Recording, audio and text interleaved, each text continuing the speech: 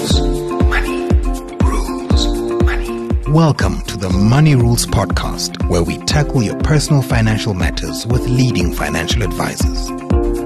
Your host, Boitumelo Ntsoko. When investing, can our actions and emotions play a more significant role in eroding returns than the actual market movements? In other words, are we our own worst enemy? Behavioral finance has already established that our biases often impact our financial decisions, with outcomes based on whether the biases exhibited by investors are positive or negative.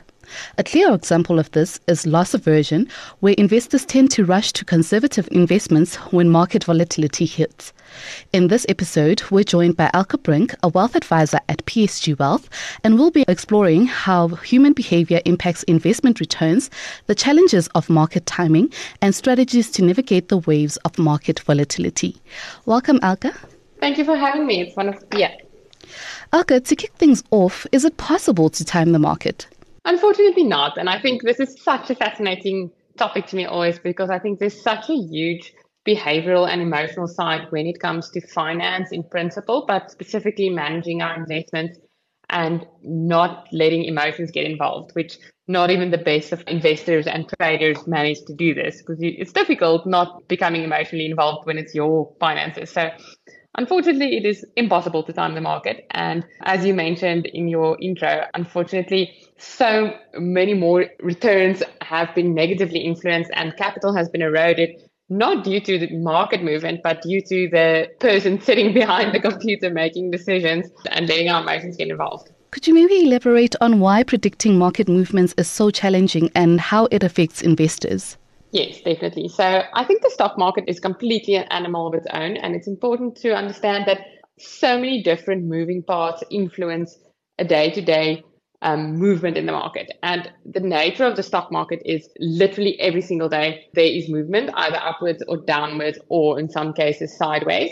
And so many different things influence this, and it's impossible to get the timing correctly with that. And I think what makes it interesting in many cases also when we look at, for example, what's happening in a country's economy or political uncertainties or many factors that have a role when it comes to perhaps what you as a human are experiencing, and what's happening in the stock market is completely not related at all. So definitely negativity, let's say there's a major event, should it be a war or a pandemic or big political movement in the world, it will have a movement on the stock market. But sometimes negative things that happen in the world actually has a very positive effect in the stock market, and there's a positive opportunity to invest or to make a movement. So knowing what actually impacts the market on a day and how to react on it and getting the timing right. And unfortunately, when you really go analyze the positive versus negative days in the market on a calendar year return, is a 50-50 outcome. So if you look at the past few decades from the 1970s, the up days or the positive days was just over 50%. So in many cases, 51 to 53% per decade, where the down days were literally 48 to 49% of the time. So getting that day right is nearly impossible. And if you're not in the stock market or you're not where you need to be and you just miss one or two of these positive days, your outcome will look completely different. You actually just answered the next question I had about how many good days are there really in a year. With the ups and downs of the market, as you mentioned, what are the buying trends that you see when people either sell or buy during stock market movements? Yeah, so this is actually quite interesting, and I think that's why you shouldn't try to time the market. I think when it comes to emotional behavior and loss aversion, there's a very big trend when it comes to what we refer to as recency bias, when it comes to the behavior investors have, and you basically want to react on what just happened. So if it was a really positive day in the market or the returns are looking good, then investors want to invest, but then they tend to climb in when it's just too late. So you already missed the run or you missed the return. And same to the other side, when there were a few really bad days in the market and you've had a bad week and bad losses or downside movements, then investors tend to want to withdraw, where you're already too late again in terms of now the curve or the market curve will most probably change. So it's actually really interesting when you go look at the inflows and outflows into the market and into many different portfolios, is that the timing is literally the opposite. The moment the return starts declining again, investors want to invest in the market. And the moment when it turns the other way around, they withdraw. So we tend to, as humans, get the timing wrong completely just because of reacting almost at the tail end of the cycle every time and not getting that timing right. The same when it comes to specific, I almost want to say timings in terms of, I think a lot of South Africans can at the moment relate to offshore investing, where the moment there's negativity around the country or around the currency, we want to increase our offshore exposure where we tend to time it really badly actually around the currency and around when to buy into the offshore market. So again, on days when it's actually a good time to go into these markets, investors usually get the timing very wrong. And I think that's where investing is actually supposed to be a very boring, mundane process where it's not a day to day. Yes, there's a place for day trading when it comes to specific stock picking, but overall, you need to be investing consistently and remaining invested through these ups and downs. And overall, you get the consistency. And what shows the compounding effect of this is, which is quite interesting over a longer term. If you were to look at two different portfolios, and you just mentioned that I think there's that behavior that the moment there's uncertainty in the market or too much volatility, investors either withdraw or they want to switch to safe haven assets, so cash or potentially bonds, with the idea of at some point coming back into the market. And because of this timeline and the compounding effect of just a few positive days, if you, for example, over a 20-year period, were to just miss out on a few best good days or positive days, your outcome can look completely different. And I'll quote one or two numbers, but over a 20-year period, starting in specifically April 2004, and we pulled the data until 2023, until this year. If you were invested throughout this whole 20-year period, your average return would have been 14.41 if you just missed out on 25 good days. So 25 days over a 20-year period, so it's literally about one good day a year, you would have had a 4.94% return. That's almost a 10% difference in return just because of missing 25 good days. And then if we even take it into more detail, you missed 100 good days, where 100 is still actually not a lot if you think of a 20-year period. Let's say you decided you're going to now climb out of the market for a few months in this year because there's a lot of uncertainty in the world. You would have had a minus 9.6% return. So it's a very scary outcome for trying to time it and just missing out on a few positive days that you don't know when those days will be. I touched on loss aversion and you mentioned recency bias. How should investors manage these biases? Yeah, so I think, unfortunately, when it comes to investing, like I mentioned in the start, no one likes seeing volatility or feeling that you are potentially going to lose money or be better, be worse off in terms of what you put in initially. But I think always going back to the drawing board in terms of understanding what the principle of the stock market is. So the stock market doesn't just go up in one line. There are always different movements every single day. But if you look at the stock market, both locally and globally, over the long term, it always grows. So there's always a positive return. If we were to look at where the JSE or where the S&P 500 was 10 or 20 years ago, we're in a completely different space. So it's not that it's moving negatively or you'll always earn a proper return over the long term. And you're essentially owning ownership in companies that are well-performing companies. So there's a reason we're investing in certain type of companies that do perform well through different cycles. So not forgetting that you're still owning a unit of something. So investors only hurt themselves when the market is going through a cycle and then you disinvest. So then you realize your losses. So I think trying your best to take the emotion out of it through different cycles and keeping that bigger picture in mind. But I think when it comes to investing, and that's just a human behavior, like you mentioned, with loss aversion, investors tend to feel loss so much worse than they feel gain.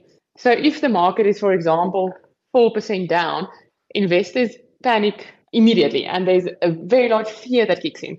But if the market is up 20%, no one does anything. Everyone's super happy and they just expect it to be normal. So it's just a human nature thing. And I think if you know what the challenge is, then you can manage it. So knowing that we react emotionally, firstly, you can protect yourself, I think, by diversifying your portfolio a bit in terms of also including some safe haven, less volatile assets. So cash and bonds, for example, that just react less to volatility. And then when there are different market cycles, sitting on your hands and not doing anything. And I think that's quite important where I think it does help having independent advice at that point in time to not make emotional decisions. I think it's important to know that what we feel out of like I mentioned earlier, a sentiment point of view, if there's negativity in a country, or let's use our own country as an example around load shedding and crime and a few principles, that there are definitely negatives in other countries as well. But just because there's negativity around everyday life in a country doesn't mean your portfolio is necessarily doing badly. If we were to just look at the last calendar year's returns, the average portfolio did exceptionally well. So knowing that these things are not necessarily related, so not reacting on sentiment as well. Elke, investors are often encouraged to externalize their funds, but what mistakes have you seen them make when navigating offshore investments? I think when it comes to offshore investing, investors also get the timing wrong in terms of when they try to make the move, not only out of a market point of view, but also out of a currency point of view. Now, it's very difficult to time the rand, firstly. It's an extremely volatile currency. If we just look at the past few months, there's major movements to both sides, so it's not always easy timing it perfectly. I wouldn't always just use the rand to move offshore. I think the reason should be to diversify your portfolio and to gain access to a different economy, different type of equities and companies. What's quite interesting is that, again, when we look at investor confidence or sentiment and the stock market, and specifically now focusing on the offshore side, the timing that investors get a little bit wrong in terms of, on average, when investing in the market, and we look at the last 50 years, investors buy in at the wrong time. So they would typically buy in at a low and not buy in when you actually need to invest. So, for example, if you looked at the last reporting of what's going on in the S&P 500, where specifically in this case, CNBC reported that every time they said something negative and they said that the stock market was in turmoil, the S&P 500 is suffering, your average return would have been 40% if you invested every time they made a negative comment about the stock market. But investors don't tend to do that. They tend to buy in when it's too late, when you've missed the return. But actually, when we're in turmoil or at a low in the market, that's the perfect time to buy in. So when investors tend to buy in certain times, the average return, for example, and that's what I recently wrote an article about, when they were buying at a confidence peak and they feel, okay, it's going well in the market, we need to buy in now, their average return was just over 3% over the long term. Where investors that bought in when the market's actually at a low or it's more a negative sentiment, their average return was 24%. So buying in at the different phases or buying in at the dip of the market obviously put them in a much better place, but that's just not what investors tend to do. They tend to buy in too late when the market's already turning again. So I think it's impossible to get that timing right. And that's where the consistency of just investing, irrespective of where we are in the market, is sometimes the easier route to go for many investors.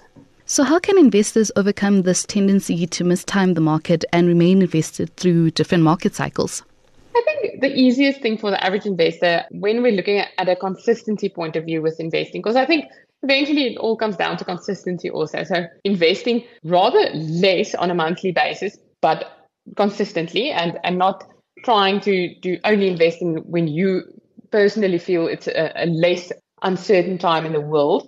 So consistently contributing on a monthly basis, to me, is the easiest part in terms of, in an automatic way, you are dollar cost averaging not only the currency, so depending whatever happens with the rand and the dollar movement, for example, you're buying in on different phases. And on the other side, with different market cycles that change every single day, if you're investing on a monthly basis, you will automatically invest throughout different cycles, sometimes buying in at a low, sometimes buying in at a higher place. but averaging these behaviors out. So I would recommend trying to do just a more consistent approach to it and then just leaving it. So understanding what is your long-term plan and long-term goal regarding this, and not trying to move around when there's uncertainty in the world, which there will always be. So knowing that these components of your portfolio in the stock market has a long-term return. So even if a war or a pandemic or a recession or any of the negative topics would come, to just remain invested. And I think if you really go look at the history of any stock market throughout all of these periods, the recovery actually tends to be quite quick when we look at different periods. So what's quite interesting, when we look at different cycles, literally from 1950s, if we look at the complete crash in the market and a complete recovery, the longest time period is around, I just want to double check this in terms of the complete low to the complete high. The longest period of time was around 11 months, which is actually scary. And this is if we look at the Russian financial crisis, the great financial crisis in 2008, we look at the SARS outbreak, we look at COVID-19, all of these crises from a complete 30 to 40% drop in the market to a complete recovery is actually a really short period of time. So I think taking that into account, so if you can just wait 20 months in a portfolio, you'll completely be back at a 40% return to the positive. So knowing that this never lasts forever, in many cases, a market recovery only takes merely a few months. So if this forms a part of your strategy, you will always be okay. But to just not make negative decisions throughout life phases, that happens consistently. Alka, you mentioned dollar cost averaging. For our listeners who may not know what it is, could you please explain it to them and how or why it's effective? So dollar cost averaging helps with if you're trying to time the market and you can't, in terms of two different things. I think when it comes to currency specific, that you are buying in different phases the whole time. So let's just look at the Rand over the last 2 or 3 months. So many different implications that influences the Rand to move around quite a lot, even on a weekly basis. So by investing not just once a year, a lump sum, for example, but investing a monthly contribution every single month, you will automatically have different timings. So sometimes the Rand will be a bit stronger, sometimes it will be a bit weaker, but overall you're averaging out this effect that you have without trying to physically time it. And then together with that, the same applies to the stock market. So you will automatically be buying in different phases that you can't necessarily, as an individual investor, time correctly. So some months you will be buying in perhaps at a bit of a low in the market, and other months they might be you're at the top of the cycle. But completely averaging out these different events in the market and not trying to get the perfect day right, but rather just doing it consistently and also then benefiting from time in the market. So for a longer period of time, most of your contributions will have time in the stock market, and you'll enjoy a lot of these positive days that we spoke about as well. When constructing an investment plan, what steps should investors take to ensure they're aligned with their long-term goals? And could you also just share a few takeaways for our listeners as we wrap up? I think it's important when it comes to investing in principle to follow a few fundamental approaches and then sticking to them. So I think for most portfolios, following a well-diversified approach in terms of asset classes, so not just having exposure to the stock market, but also having more conservative asset classes. So having cash and bond exposure in your portfolio to balance out the volatility that I think this whole topic is about. It is difficult out of a behavioral point of view to experience volatility, and you can soften the effect by including more conservative asset classes as well. I think it's also important to define risk in terms of volatility does not necessarily mean risk. Just because the markets move in different cycles doesn't mean it's necessarily risky in terms of you just need time to ride out the volatility, but equity exposure gives you that above inflation return, which is extremely important for any individual. I think if we were to compare it to just being invested in cash, for example, that would, to me, be risk in terms of inflation would deplete your capital very quickly, basically on a daily basis.